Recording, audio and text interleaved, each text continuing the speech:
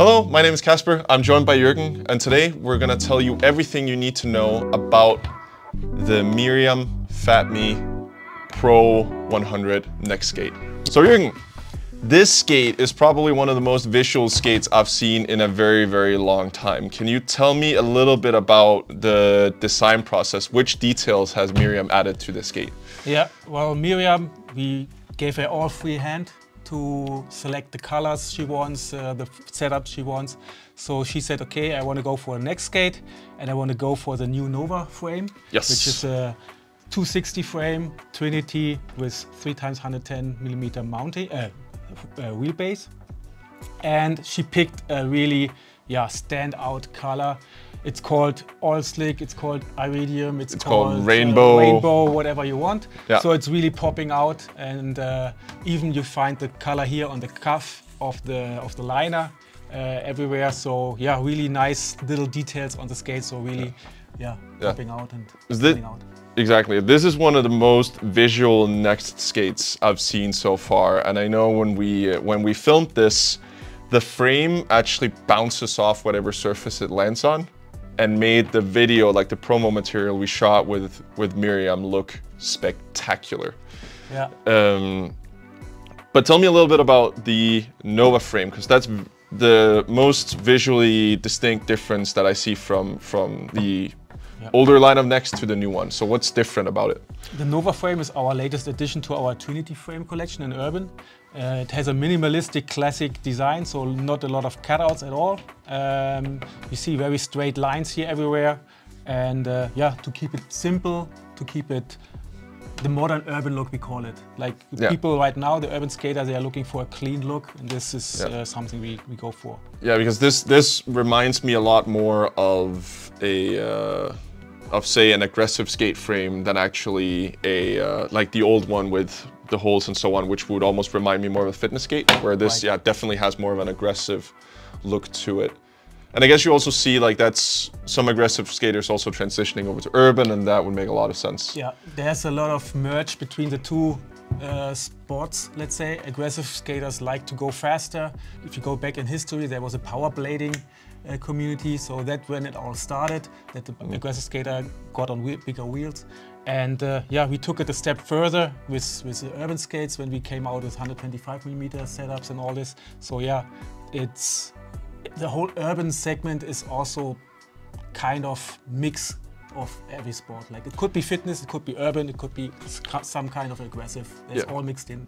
Yeah, because I think that's the key detail as well with the next skate, is that it is probably the most versatile skate out there, at least that I've experienced. Like I see a lot of our pro skaters like sending crazy gaps in these skates, but at the same time, I have skated 3 out of my 4 marathons in a next skate as well. So I almost feel like it's like, who would buy this skate? Is it like a skate for everybody, or what? In general, I would say it's a skate for everybody. For sure, urban skaters are like a rigid, solid boot, so they can do all the slides. And if you do the jumps, slides, and all the tricks during the urban cruising, sometimes you fall. So a sturdy hard shell will get the abuses, take it, and it's not a big problem, like compared to a fitness skate where you have maybe a soft upper which scratches and all this. So, but you have also a lot of beginner skater who like to have a hard shell boot because they have more support. Yeah, exactly. Yeah, I see that a lot with now that I've sold skates for like 5 years. I saw that a lot with beginners coming in, getting a pair of fitness skates and their knees just buckling in under them, then immediately putting them in a hard shell, and that was sort of corrected. The hard shell corrects it, but also the TRINITY mounting corrects it all.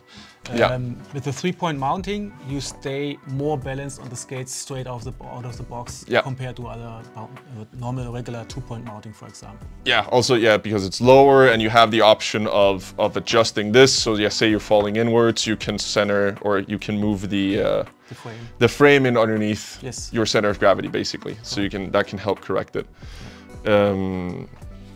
Something else Miriam picked up is the liner. Yes, usually let's talk a little bit about that. If I can even get it out. Usually the next skates in the 23 collection came with a reaction liner, but Miriam wanted to have a little bit more space and room inside the shell, so she picked one of our Skinny Boy MYFIT liner.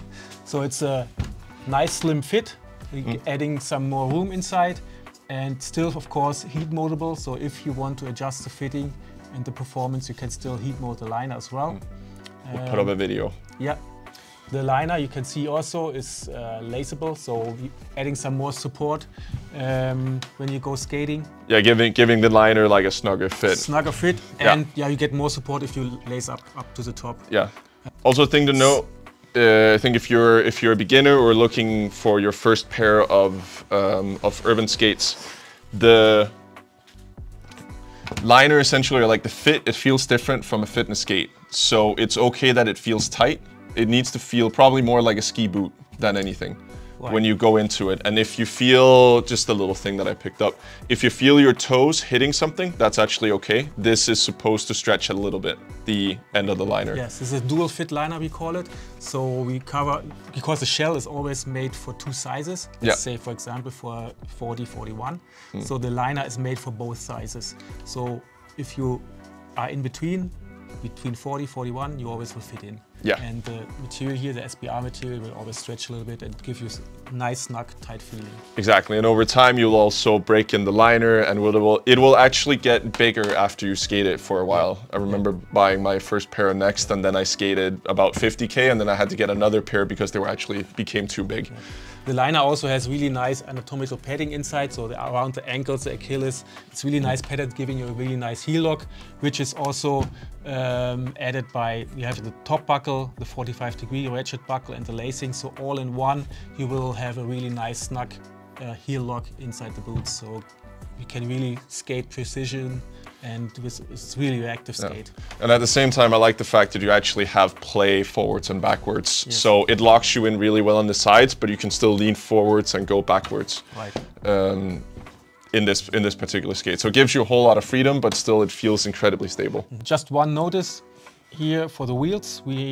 Miriam picked 100mm wheels for her skate, but actually, like I said in the beginning, the frame is made for a 3x110mm setup. So if you want to go for bigger wheels, you can just switch the wheels to 110 if you want. Yeah, so in addition to the liner as well, which is quite comfy, there's a shock for the heel, so any hard impacts will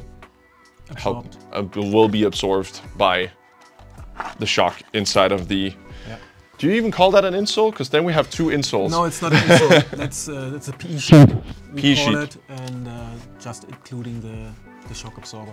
So yeah, it's a really nice urban skate for all those who are looking for a nice skate standing up, and to have fun. Yeah, if you want to get inspired, click the promo on Jürgen's head, and we'll see you for the next one. Thanks for watching.